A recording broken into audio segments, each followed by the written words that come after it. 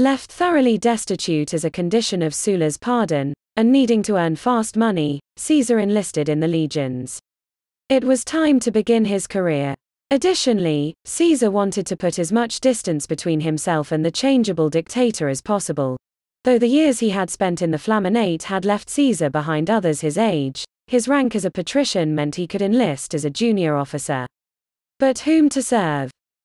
The renegade Marians who had escaped Sulla's wrath in Rome were busy trying to rebuild their armies in the provinces. Famed general, and high-ranking Marian, Quintus Sertorius had fled to Hispania. There, the renegade commander was busy stripping Rome of the province which produced most of Rome's silver. Marcus Perperna Vento, another Marian senator, had taken Sicily. From there, Vento offered refuge to any Marians who escaped Sulla's proscriptions. Gnaeus Domitius Aenobarbus, who was married to Sanilla's sister, had forced his way into the Roman province of North Africa. There, he attempted to conscript legions from among the settled colonies of Gaius Marius. Knowing full well he would long be closely watched by Sulla, Caesar decided to make it easy for the dictator to keep an eye on him, and impossible for him to be accused of aiding any renegade generals.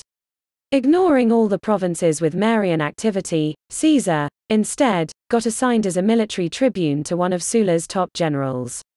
Before leaving the city, Caesar's financial situation forced him to move his mother and wife into Rome's overpopulated Suburra. The Suburra was tucked discreetly behind the large hill upon which topped Jupiter's temple. The huge temple hid the Suburra from the view of the lofty villas that dotted Rome's most illustrious neighborhood, Clivus Palatinus, or Palatine Hill. Caesar's new neighborhood was poverty-stricken, rampant with crime, and bursting at the seams with overcrowded tenement apartments rising as high as 5 stories. These tenements were made of wood and other cheap materials, and often collapsed if they didn't simply burst into flames. But, stripped of his family's fortunes, Caesar was left with no alternatives. Traveling to Asia, where Caesar's father had once been pro-praetor, Caesar joined the army of Marcus Minucius Thermus. Thermus, who had lost his army to the machinations of the dissident, Fimbria, had been among those to abandon the Marian cause, and defect to Sulla. Thermus was in the process of fighting the massive pirate problem which troubled the seas. For Caesar, fighting against pirates was the safest political choice. No one could accuse him of fighting for the Marians, but neither could he be accused of fighting against them. On the island of Lesbos, the town of Mytilene was in open revolt against Rome and, Thermus suspected, in the pay of the Aegean's pirate guilds to do so. Thermus, coordinating with another of Sulla's young generals, Lucullus, laid siege to Mytilene, and offered Caesar his first opportunity for battle. This nephew of Gaius Marius, who may have learned the arts of war at his uncle's feet, distinguished himself well enough to be awarded the corona civica, civic crown. Falling just below the grass crown in terms of importance, the civic crown was the second highest crown which could be awarded to a Roman citizen. The corona civica was presented to a citizen who had saved the lives of other citizens by slaying an enemy on a spot that had been previously held by the enemy on the same day. The citizens who were saved were the only people who could award the civic crown, and after the siege of Mytilene, they awarded it to Gaius Julius Caesar.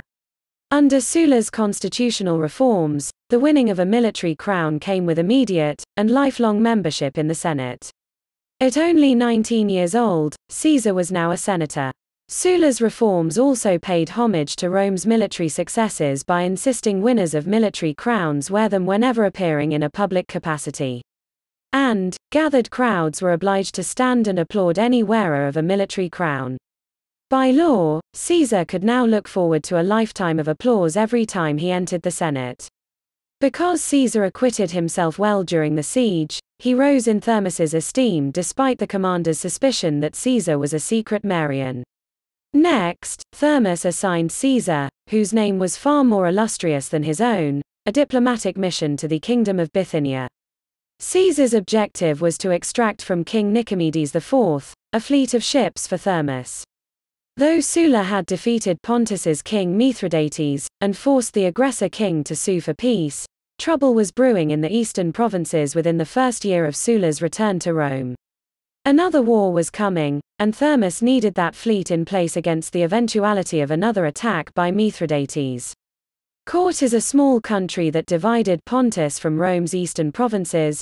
Bithynia stood to be trampled again by Mithridates' next attempt, and Caesar's duty was to remind the aged Nicomedes that Rome's support was always transactional.